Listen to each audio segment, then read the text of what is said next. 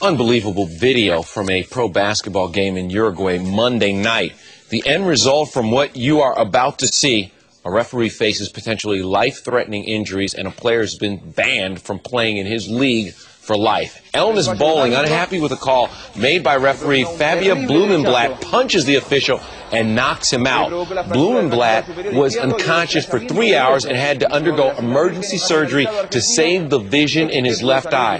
Blumenblatt also suffered a dislocated jaw and fractured jaw. As for Bowling, who plays for a team in Argentina, he has been suspended for life from the league and faces a civil action lawsuit. And that is unbelievable